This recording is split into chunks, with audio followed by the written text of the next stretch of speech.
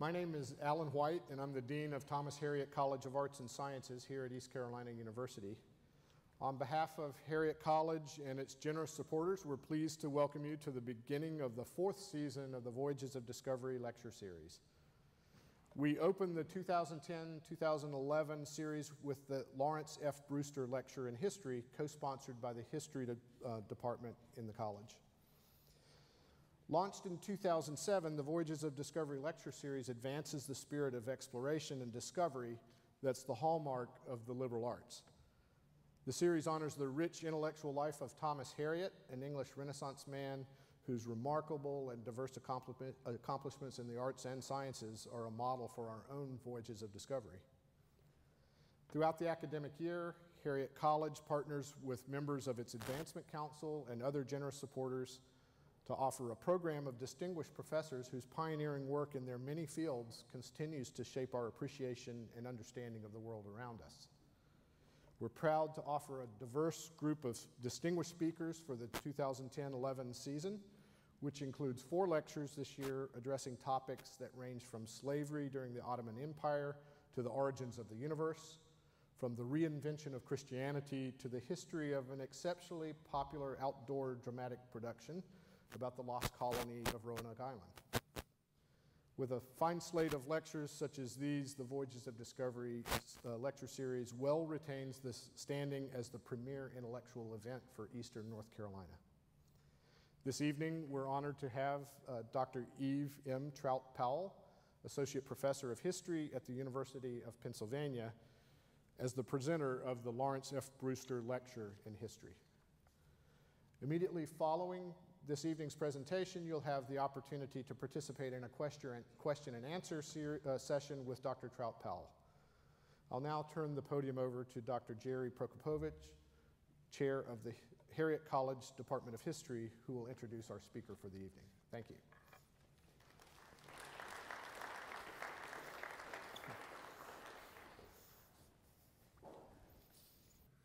The Department of History is delighted to present this year's lecture in a continuing partnership with the Harriot College of Arts and Sciences Voyages of Discovery lecture series.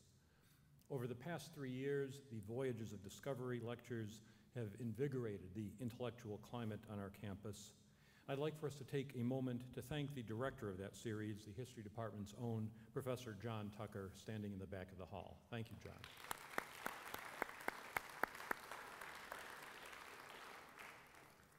The goals of the Brewster Lectures in History are to provide an opportunity for students, faculty, and community members to hear from distinguished historians, to stimulate exchanges of ideas on important issues, to illuminate the present through the prism of the past, and to reinforce the continuing importance of history as a vital component of a liberal arts education.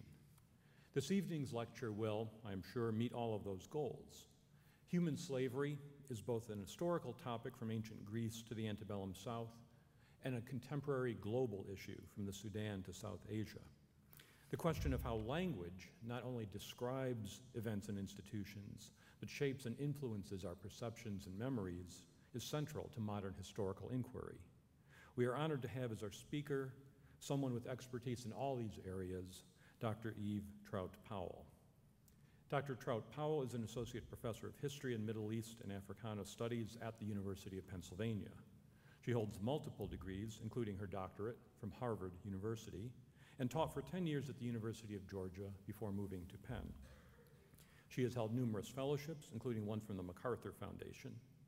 Her first book, A Different Shade of Colonialism, Egypt, Great Britain, and the Mastery of Sudan, reflects her scholarly interest in Africa and the Middle East, as does her current research and her topic this evening, which is The Language of Slavery, the Diction of Freedom, Voices from the Nile Valley and Ottoman Empire.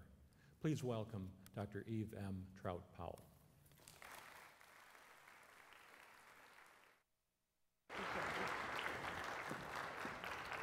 I'd like to thank Dean White and Professor Prokopovich and Professor Tucker and particularly my colleague and friend, Professor Mona Russell, whose work I didn't tell her I have assigned to my graduate seminar this fall. I'm really delighted to be here. I can't see you very well, so forgive me if I'm kind of blinking a little bit, but I can see the paper. And yes, this project, what I'm going to share with you this evening, am I lisping? No? Am I just getting reverb? Okay. All right. Anyway, I have a new title for my book, and the book is called Tell This in My Memory, and it's narratives of enslavement in the late Ottoman Empire, Egypt, and Sudan. And it is about the language, the diction of slavery and the language of freedom. But this particular chapter that I'm going to share with you tonight is actually called Hoda, Halliday, and the Slaves at Bedtime. And so here are the two women about whom I will be focusing this evening, Hoda Sha'arawi and Halliday Adib Adivar, and I will introduce them to you rather gradually. I'd like to start with a quote, and this is Hoda's self-described nightmare that she wrote about, and I will read it to you. I used to imagine that I was not my mother's daughter, that my real mother was a slave girl who had died, and the truth was being withheld from me. Firmly convinced of this, I suffered all the more. I could keep everything suppressed until nightfall, but as soon as I laid my head on the pillow, I was overcome by anxieties, and frightening thoughts moved me to tears. Now I'll read you another quote. I do not have a slide for this. This is from Halliday Adib Adivar, also written years later in her memoirs about her childhood. Halliday describes herself in this third person, and I quote, "The woman whom she calls mother is lying in semi-darkness beside her in a large bed clad in her white gown. There are those long, silky plaits which seem to coil with the life of some mysterious coiling animals, and that small, pale face with its unusually long, curly black lashes resting on the sickly pallor of the drawn cheeks. This mother is a thing of mystery and uneasiness to the little girl. She is afraid of her, she is drawn to her, and yet that thing called affection has not taken shape in her heart. There is only a painful sense of dependence on this mother who is quietly fading out of the background of her life." By the time Hoda Sha'arawi described how haunted she had been as a child by the idea that her imagined slave mother had died, she was a powerful figure in the Egyptian nationalist movement, a middle-aged woman with her own grown children, and an internationally recognized leader of the women's rights movement in Egypt. Her strong political and nationalist voice made her a figure that for decades dominated articles in the Egyptian press. A slide, a pretty famous slide of the 1919 Egyptian Revolution for independence from the British Empire. And it's notable that these are women who are sort of leading the charge, upper-class women, and you can tell that from their veils. And Hoda Sha'arawi, although she was not out in the streets like this, was one of the leaders of this revolution. By the time Halliday Adivar wrote down her memories of her sickly mother, whose chronic illnesses left her daughter to be nursed by slave wet nurses, she too was a powerful figure in the Turkish nationalist movement that would eventually and successfully replace the Ottoman government after World War I. And there she is with some of the last leaders of the Ottoman Empire during World War I. When she wrote her memoirs in 1926, Halliday was a self-exiled, twice-married mother of three, a best-selling novelist who had been an activist spokesperson for the Young Turk Revolution, for the Young Turk movement, and who would eventually become a member of the Turkish parliament. Both of these women were born into highly privileged families during a period in the late 19th century in which massive political and cultural change would alter the traditions that shaped women's education, marriages, and public lives. Slaves were an integral and intimate part of their childhoods, and the many vivid experiences that both Halliday and Hoda remembered about the slaves with whom they had grown up shaped their vision of what maturity and independence should mean for themselves and the women of their country. Hoda Sha'arawi was famous enough by the 1920s that photographs, even caricatures of her image, were published in many newspapers. As Beth Barron has shown, increasingly vocal and politicized Egyptian women leaders struggled with the control of their images in the press.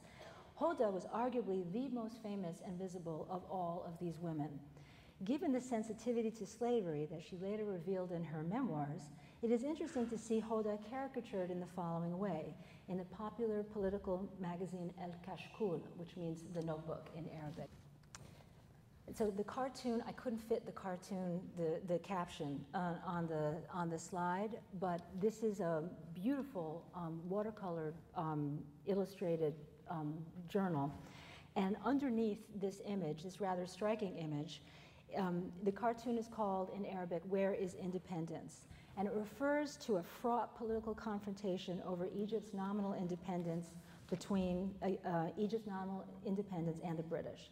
The caption, which is right at her feet, all right, begins with the African figure or the dark-skinned figure whose name is El-Bash Agha, beginning with his asking her in colloquial Egyptian Arabic, "My lady, if there is no independence for these nationalist men, what will they do?"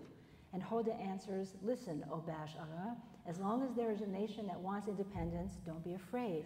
You're more of a man than all of them." Now the joke here, the audiences in 1926 would have gotten the joke. I see that it just went on over, but I'll give background.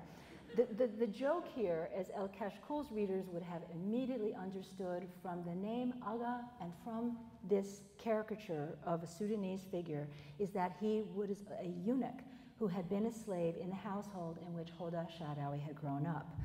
Beth Barron, a very significant historian of Egyptian women's history, has pointed us towards the emasculating irony with which the caricatured Hoda states that this eunuch is more of a man than the leading politicians of Egypt's biggest nationalist party. But the picture reveals another, perhaps less intentional irony as well. Under the title, "Where is Independence?" stands a remarkably outspoken Egyptian woman with a slave who had been part of her household since childhood, who had, as this chapter will discuss in more depth, helped raise Hoda since her babyhood and stood with her, was satirized alongside her as she well into her adulthood. His real name was Said Agha, as she called him in her memoirs. Said Agha played a pivotal role in her observations about slavery in Egyptian society, yet remained with her as she matured into a national political figure. We can assume that his role in her life changed after her marriage, after the births of her children, but his connection to her household did not. So how does this slave, this companion, accompany the dramatic trajectory of this groundbreaking woman's life? Could he do so independently? How did this leader of the Egyptian nationalist women's movement negotiate the distance between childhood nightmares of a mother's enslavement and the constant loyal service of a slave her entire life?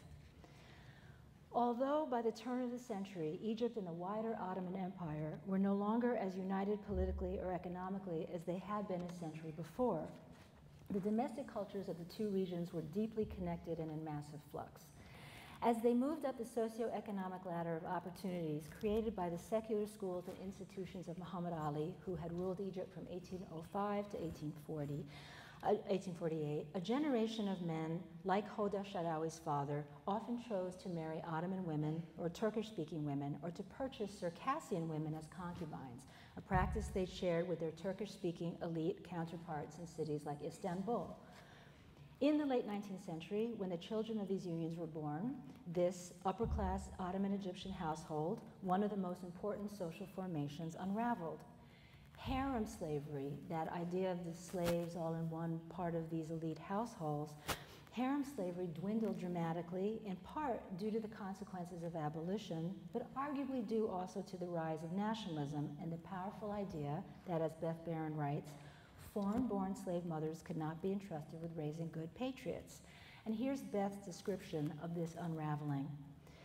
The new nation could not be built on households that included harem slaves from the Caucasus, retainers from Central Asia, concubines from Ethiopia, eunuchs from Africa, and patriarchs from Anatolia or the Balkans. The Circassian slaves and their descendants would be absorbed into the new elite, and the new nation would be constructed around bourgeois families, Muslim, Copt, and Jewish, grounded in Egyptian territory. The transition from empire to nation state was reflected in the micro level as well as large multi-ethnic households were reconstituted as models for the nation. So as men like Muhammad Sultan Pasha, Hoda Sharawi's father, merged with the Ottoman Egyptian elite through marriage and concubinage, Ottoman Egyptians also merged with the changing Egyptian political landscape, where leaders spoke eloquently of Egypt for the Egyptians by 1882.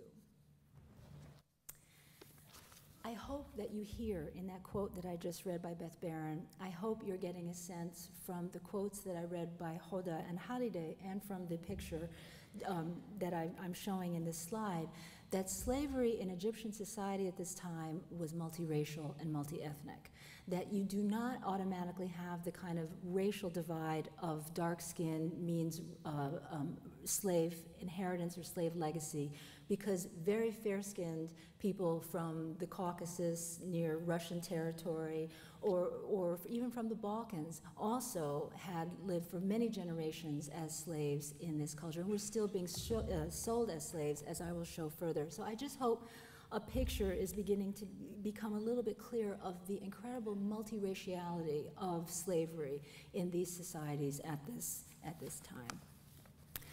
So Hoda Sharawi was thus not only the daughter of an immensely privileged family, but also a figure who bridged this very transition from the multi-ethnic Ottoman Egyptian household to bourgeois monogamous families. Although the politically and historical significance of the transition of the Egyptian family is clearly shown by Beth Barron's careful research and analysis, this transition is difficult, often polarizing, and was always deeply felt. Nor was it always cut and dry, as the Kashkul character of Hoda Sharawi shows. This symbol of the activist and modern Egyptian woman could never quite escape her close connection to slavery.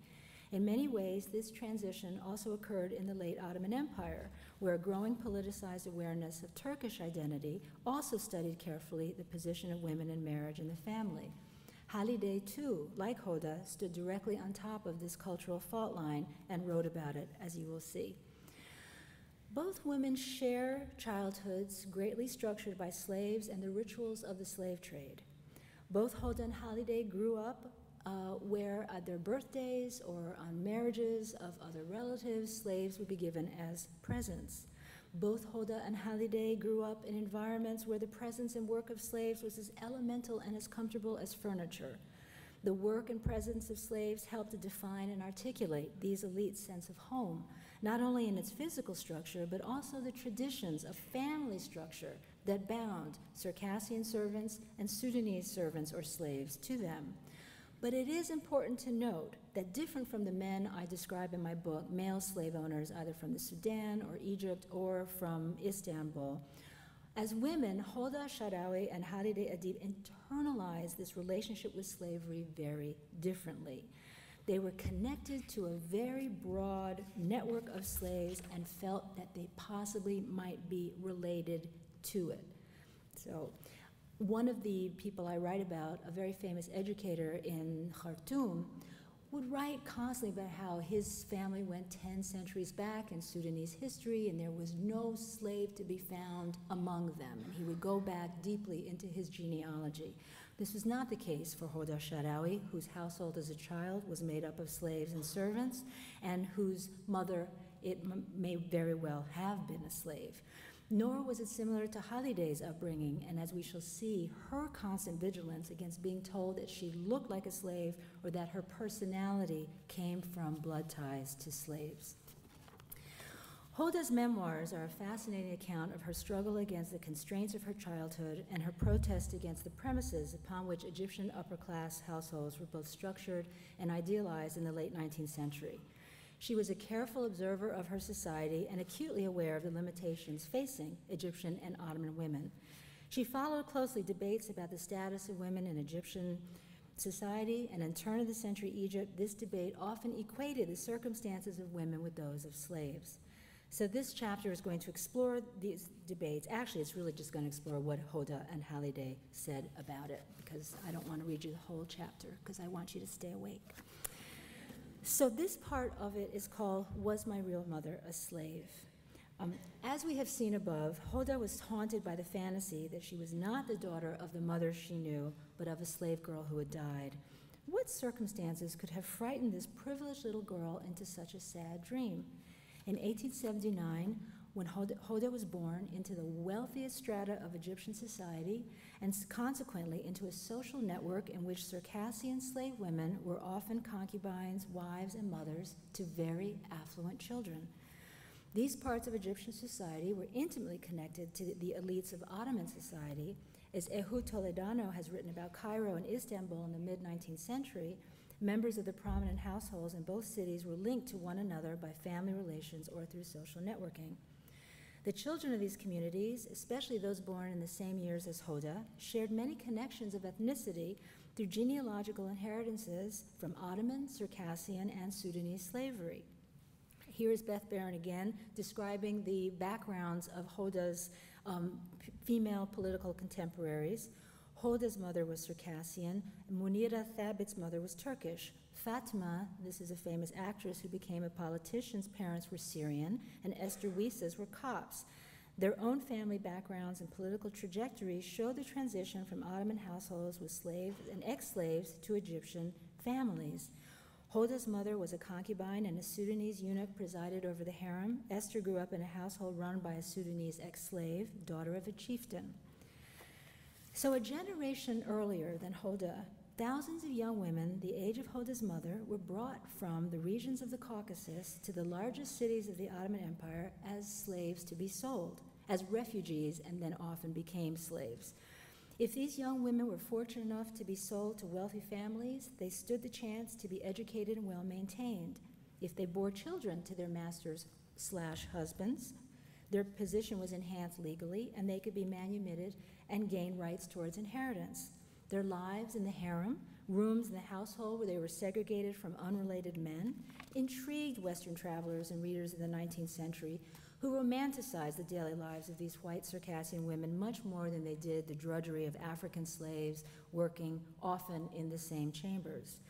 But there was often very little romance to the challenges faced by all of these women in a time when they could exert very little control over their sexual and reproductive lives.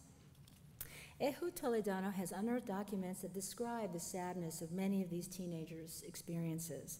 He explored the difficulties that such young slave women had in controlling their physical circumstances. And I'm not going to take you through the whole journey through one girl that he does, because I want to relate it to Hoda's mother, but I'll summarize the story of a young woman who in the 1830s and 40s named Shamsi Gul was actually sold. She was Circassian and was sold to an Egyptian slave dealer who impregnated her, and then her baby was forcibly taken from her, and she actually tried to get the baby back, and it's a very sad, she loses the child to the wife of the slave master, and it's a very sad story that sort of emblematizes this complete loss of control of reproductive freedom. Now, Hoda Sharawi's mother, whose name was Iqbal, would have understood this kind of sadness. In fact, as Hoda wrote, her mother confronted sorrow and depression through much of her adult life. She too was forced to make a difficult and traumatizing trek from the Caucasus to Egypt during her adolescence. The decade between 1854 to 1864 marked a period of political terror and economic disaster for many of the ethnic groups of the Caucasus where Iqbal was born. This vastly multi-ethnic region had long been, as we know, a major provider of slaves for the Ottoman Empire, and as Lyubov Dorlugian writes, the Caucasus was the world-renowned source of male and female slaves employed for concubinage and sexual services. Hoda Sharawi's mother came from a politically important family in the Caucasus, so would undoubtedly have been familiar with a world in which economically slaves were also a universal measure of exchange. So this became, as the Russian Empire encroached on the Caucasus and began to try, in the name of expansionism and also in the name of abolition, began to try to push out Muslim tribes in the Caucasus, places like, and I like Chechnya, the names are escaping me, right? Ingushetia, places that have been in the news lately, fighting against Moscow's dominance over these regions, were some of the places from which these refugees from the Caucasus came. I'm not going to say Caucasian because I want us to be careful about our racial terminology here. But these are the places from which they came. And as the Russian armies intruded on these areas, many of these groups, these communities, these tribes began to fight against each other. Often they fought against the Russians. Iqbal's family got caught up in this, and this was what caused so many thousands of people to flee and caused an exodus of refugees into the Ottoman Empire. These origins were very important for Hoda to understand, but yet she remained, Iqbal herself never told Hoda of her origins. What we know of Iqbal's journey came to Hoda from her maternal uncle, from Iqbal's brother Yusuf, who told her of the war that had erupted between Russia and the Caucasus in 1860, in which he and their grandfather had been taken prisoner, and many members of the family were eventually killed. They continued to rebel against the Russians. They rebelled against other Caucasian armies. And finally, Iqbal's mother, having lost 2 children, decided to get her remaining offspring out, all right? And they fled to the Ottoman Empire, and there the grandmother arranged to have Iqbal go to Egypt to live with her uncle. The family entrusted Iqbal's delivery to her uncle to a friend on his way to Egypt, but when the pair arrived in Cairo, they discovered that the uncle was fighting in the Sudan, and the uncle's wife refused to claim any connection to this young Circassian refugee. Iqbal, a beautiful young and unmarried woman, was placed in the household of another elite officer to wait for her uncle's arrival. Her presence there also began to create trouble. Here she was, unattached, and finally it was good that, as Hoda wrote, my father chose her to be his wife. But there is actually no proof that Muhammad Sultan Pasha, Hoda's father, married Iqbal, and most historians of Hoda's life consider Iqbal to have been his concubine, a status that often meant that the woman had been purchased. Hoda's memoirs contain many details about the difficult passage of her Circassian relatives from the Caucasus, but none about the possibility that her own mother had been sold to her father in Cairo.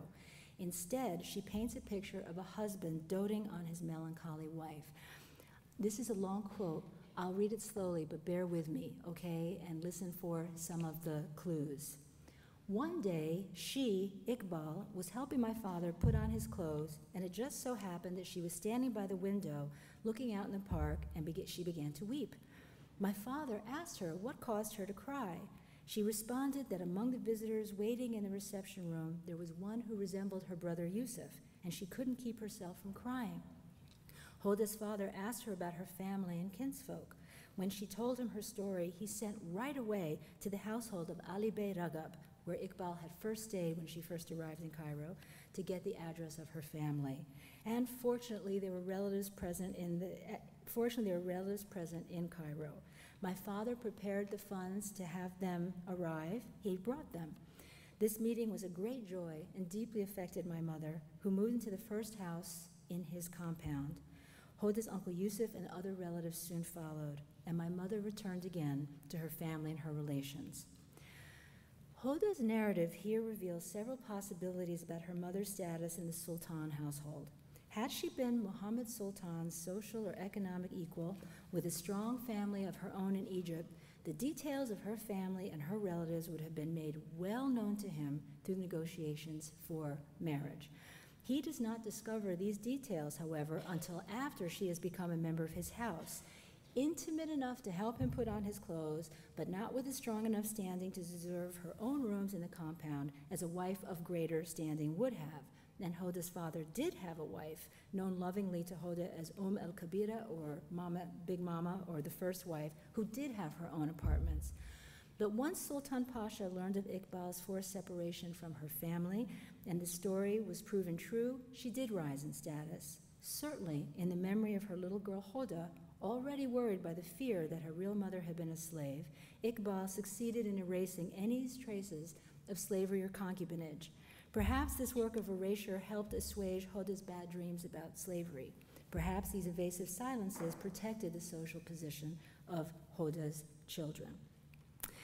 Okay, I'm going to skip through this next part, but I would like to show you a picture. The exodus of Circassian refugees was a huge international cause célèbre in the 1870s. And I just wanted to give you an image of how these, particularly young women, were shown being made vulnerable to Muslim slave raiders. This is a picture that is taken from the Times of London. It's called the Circassian Exodus, and it dates from February 7th, 1860. And often this exodus and the difficulties and the troubles that these women and men found was labeled a middle passage by European journalists. And I just wanted to show you that because it's a very different kind of middle passage than the ones with which European and American writers would, of course, have been very familiar with. Okay.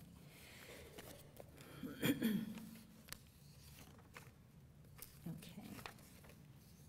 So I have focused now a little bit on the circumstances of Circassian slaves and how Circassian concubines and the sales of young women into slavery in the 1860s and the 1870s incited a great deal of attention, both locally and internationally, because of the tragedies of the refugee circumstances. There was also international pressure against the trade in African slaves that was made illegal in the Ottoman Empire, and particularly in Egypt and Sudan in 1874. Slavery itself, however, was not outlawed, and the Sudanese slaves continued to make up significant parts of the domestic labor force, particularly in wealthy homes like Hoda Sha'arawi's. And in her remembrances of her childhood, Said Aga, who we have already met, an intimate guardian, figures prominently. There are other Sudanese slaves as well who wander through her past life, but almost all of them disappear as her memoirs narrate her adult life. Only a passing reference to Said Aga lets her readers know that he accompanied her into adulthood. Said Aga becomes, although he is a slave, becomes the figure who makes it most clear to Hoda what her status as a girl in Egyptian society is. It is Said Aga who, in one of the most famous instances of this iconic woman's life, tells the Arabic teacher who she has asked to come and help her learn better formal Arabic, tells him to leave the house and take his books with him, because what is she going to become? She's never going to become a lawyer. And Hoda remembered this, and this is a very famous, often translated passage from her memoirs. This incident affected me very deeply. Despair penetrated my heart, and bitterness seized me to the point where I neglected my studies. I began to hate my femininity because it deprived me of the joys of studying or engaging in the sports that I loved so much, just like it would impede the freedom for which I so yearned. So he becomes, in this much quoted page, the embodiment of authority that kept women inferior and unfulfilled in Egyptian society. And it seemed to Hoda that he ruled over everything. If Hoda and her brother committed any infraction, their nurses would complain to Said Aga, and he would make the siblings go into the yard, get branches from a tree, and bring them that so he could beat their palms and leave them crying. Then, Hoda writes, he would take the handkerchiefs out of our pockets and wipe away our tears. And he would say, you have each made restitution, but be aware of doing what you did again. If you do, the punishment would be worse. And then he would become a child like us, playing with them, running with them, chasing them. Hoda would forget his severity in the face of his playfulness, but her brother could not. As Hoda remembered, her brother would return to the house after such disciplining, and I quote now, climb up the stairs and hurry to my mother to tell her the news, complaining to her, while overwhelmed with tears, what the Aga had done, saying, that slave hit me.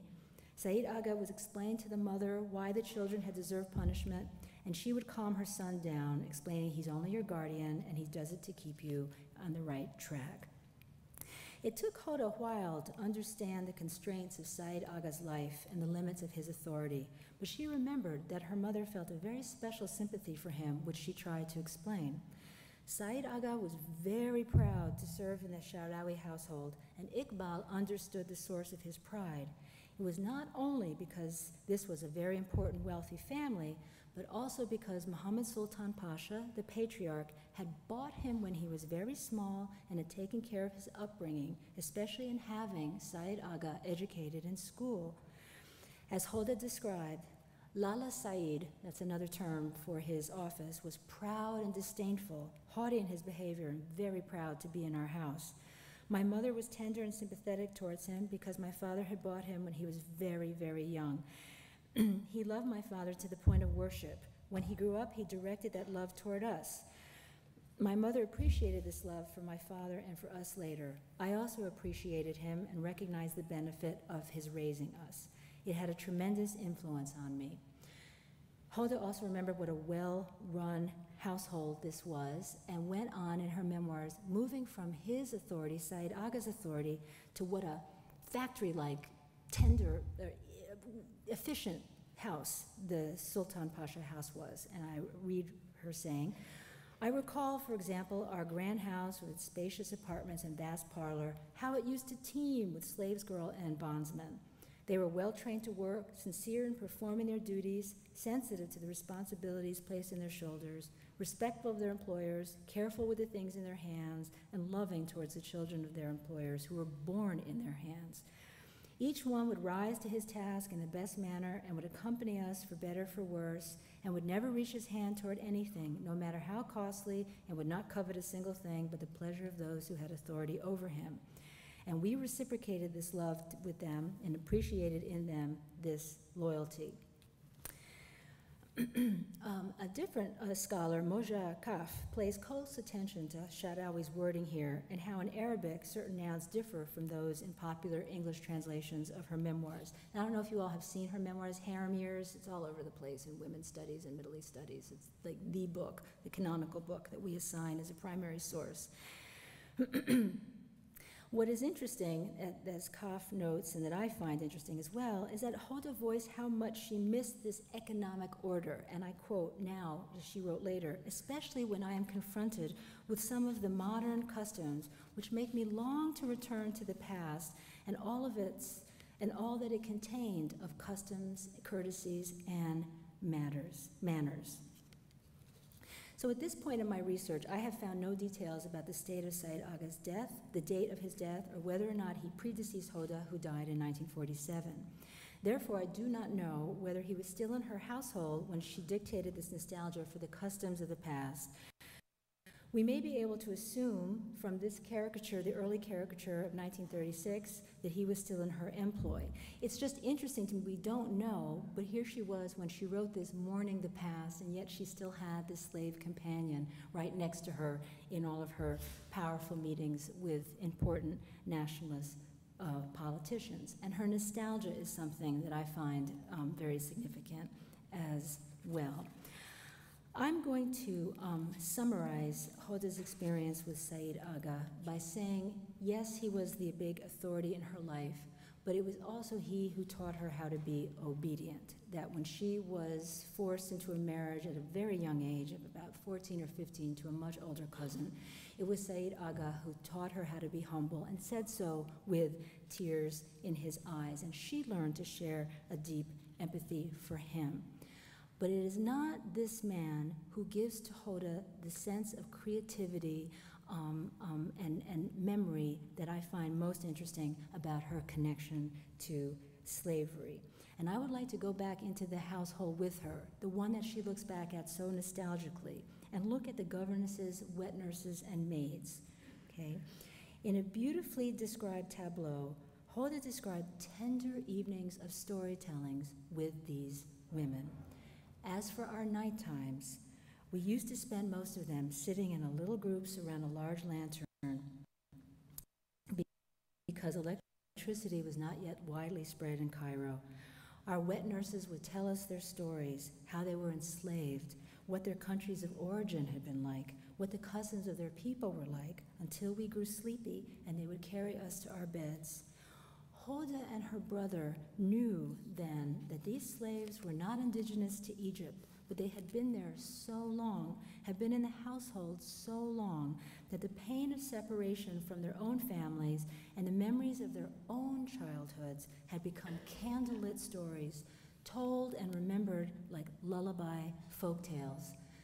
The voices of the slaves in Hoda's childhood home are just whispers intended to put her to sleep, not meant to be remembered as important stories themselves. They were not part of the family lore. The bonds that tied the slaves to Hoda were indeed intimate, but had been forced. They were not stories that imparted a shared cultural past.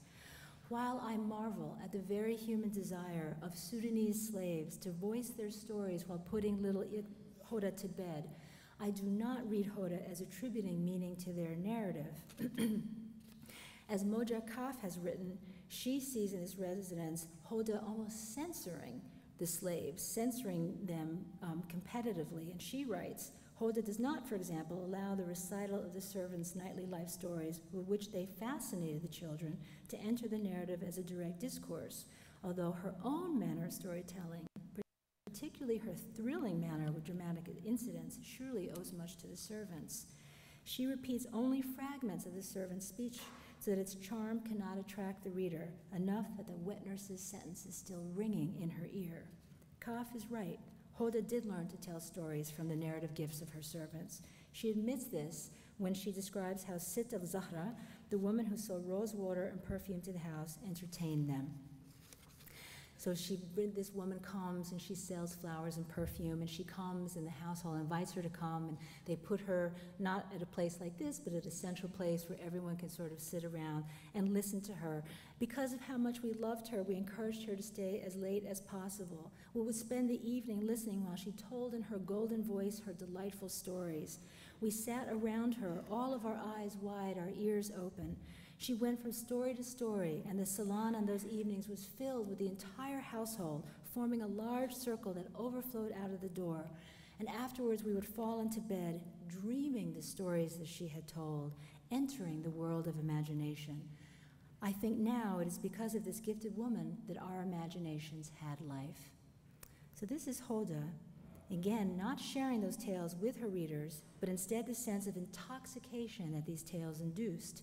Sitt al-Zahra may have been a former slave or a servant. She certainly was a peddler. With the slaves who put Hoda to bed as a child, she taught Hoda how to tell stories, or more honestly, how to tell her own story. Hoda's memories of the slaves' voices set the stage for her own repressed childhood, a truly important story, but one in which the others' narratives are only a background. Okay. How am I doing on time? Okay? All right, I'm going to turn now to Istanbul. I'm going to take a voyage of discovery to another great international city and look at the slaves of Halide's bedtime. And we are getting towards the end because, so Halide has a much more, yeah, you'll see, you'll tell me what you think. Halide Adib Adivar also grew up in a household with a male servant who was a eunuch, and her presentation of him and what he meant to her shows the strong similarities she shared with Hoda. Sometimes in these memoirs, written in English, she wrote her memoirs in English in 1926, Halide described her younger self in the third person, as noticeable in this passage, where the servant's body forms the boundaries of her life. Okay.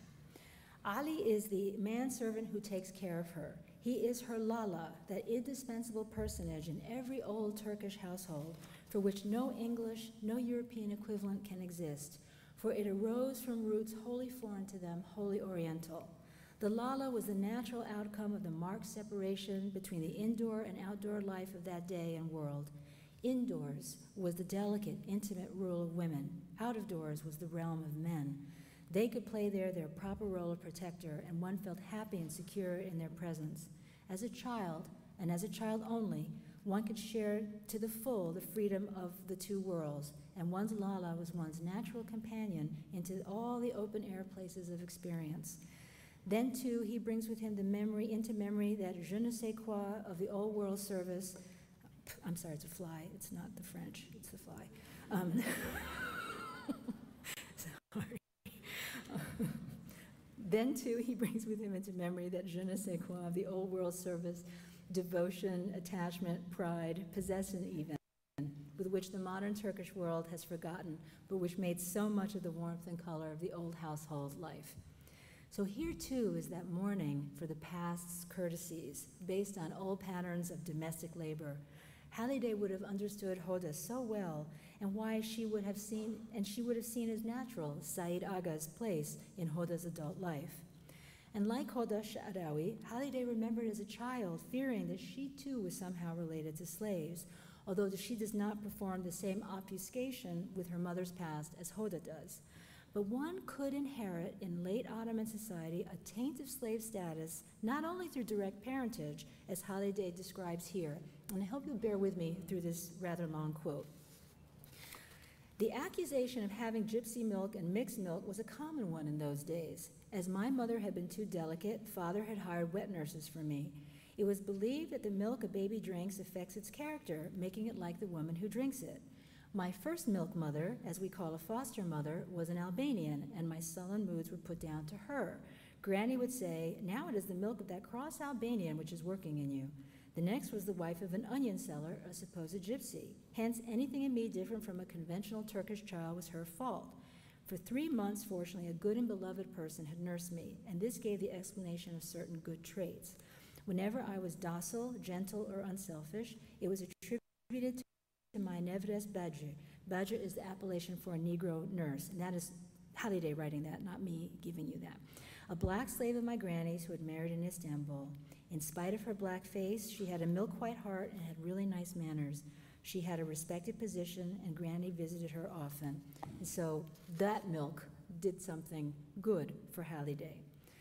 But still, to be called related to a slave was an insult. And Halliday took it very personally. I'm not sure you can see it here because by this time she's an adult and has someone combing her hair very carefully, but she describes that she had very unruly hair when she was a child.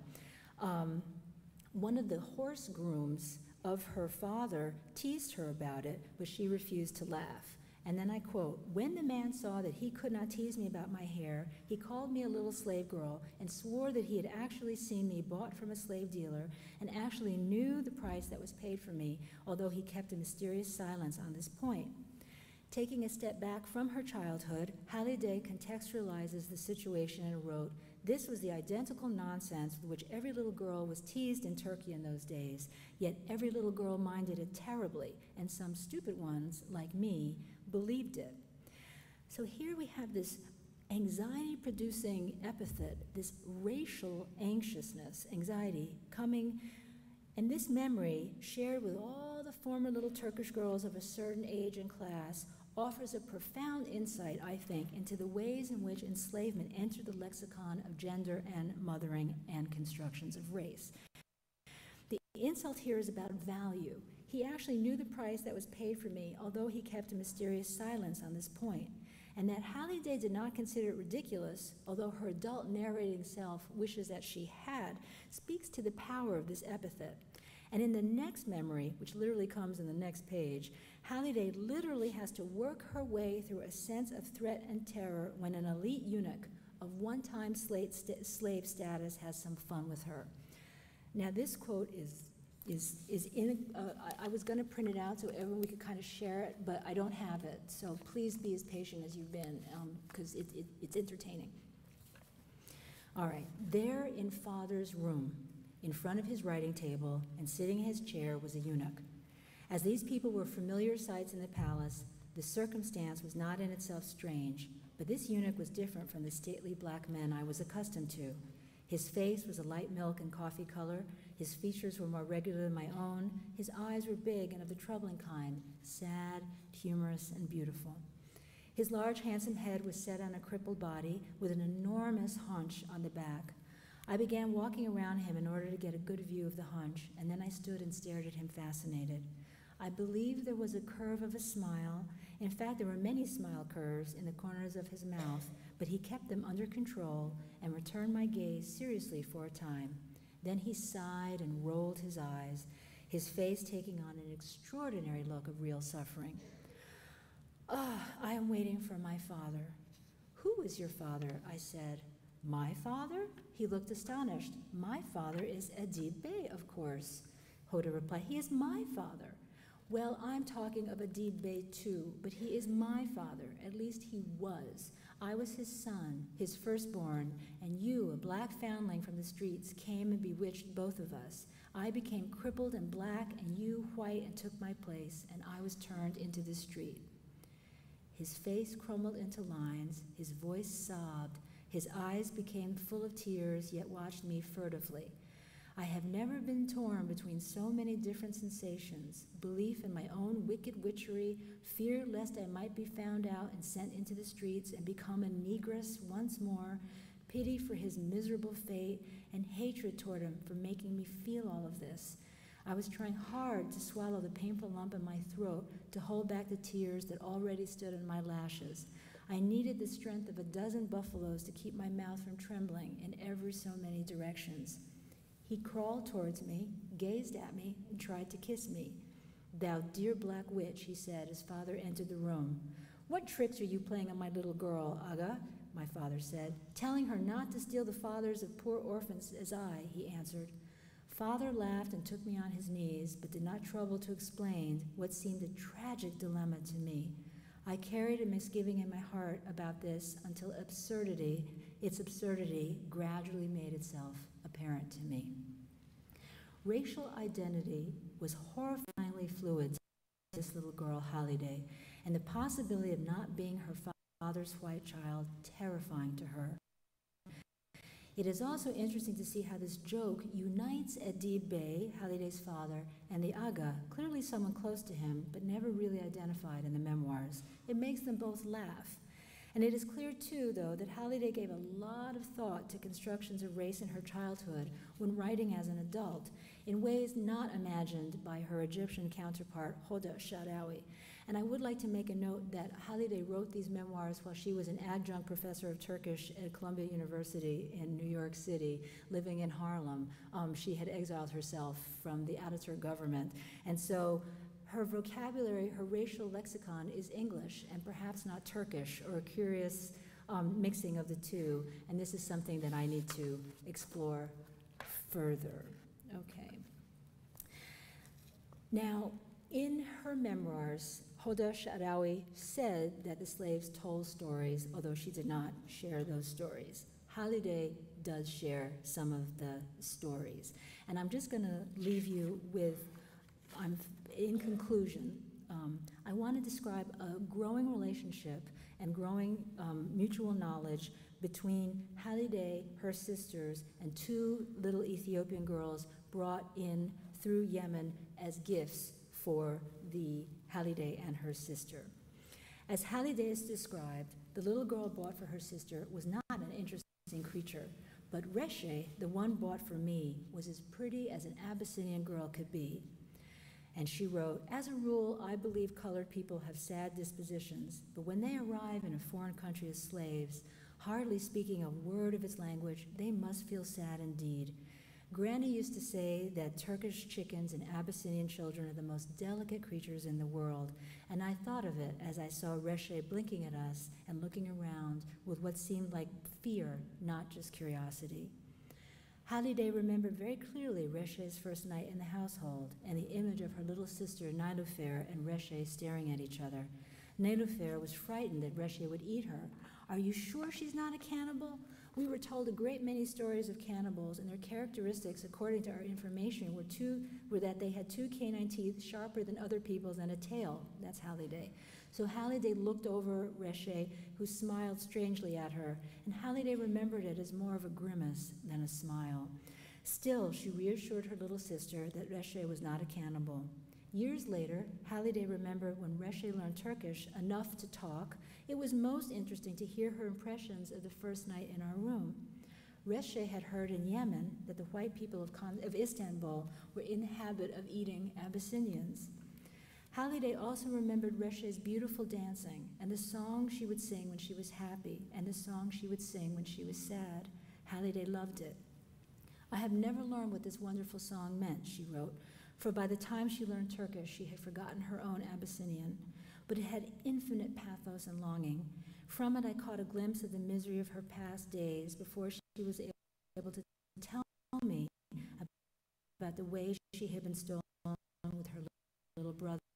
from a wonderful Abyssinian forest and made to walk for months under the lash of slave dealers. There was that in her song, especially in the way she sang it, which made one guess the dreary suffering through the meaningless words. Whenever the oppression and weariness of life settled on my own heart too heavily, I used to ask her to come in my room and sing me that song. Though we cannot hear the song, Halliday hums a little of Reshe's story, and then Halliday borrows the memory and the singer to help express her own feelings. In somewhat of a conclusion to this story, Halliday promised Reshe she would grant her her heart's desire, which was to dress exactly as Halliday did. Halliday promised her, and I quote, that when I was grown up and married and had a house of my own, I would see that she should have the same dress as I did, as well as a servant and a nice room to herself. At the same time, I wrote her a liberating paper, worded exactly as Granny told me she had written the liberating papers for her slaves, so that Reshe could no longer technically belong to me. I gave her this paper and told her to keep it in order to ensure her freedom in case I died and anyone else tried to sell her as if she was still a slave. Halliday did this, and although free, Reshe remained in the household with Halliday. When Halliday married, Reshe moved with her to her new home. As a young married woman with babies of her own, Halliday observed that Reshe, and I quote again, had developed into a fine colored lady, dressed in the latest fashion, proud of the attention she attracted, and always taking care to wear a thick veil and gloves, which caused her to be taken for a white woman with a beautiful figure. They grew into adult women together, and Halliday kept her promise about the clothes. One wonders what Hoda would have thought. Even more, one wonders what Said Aga would have said. I leave you with one last image. At the turn of the century, the Ottoman Sultan, let go many of the slaves of the imperial harem. And here they were photographed in a very well-known photograph in which they have removed their veils, they have no place to go, and sitting in front of them are the eunuchs who were in charge of them and much of their upbringing in the palace. So I just wanted to leave this picture with you. Take a look at the picture. Just think about the relationships in the picture, what kind of conversations or stories these slaves told to each other, and whether there's any kind of way of ever hearing what their experiences were. Thank you very much for listening.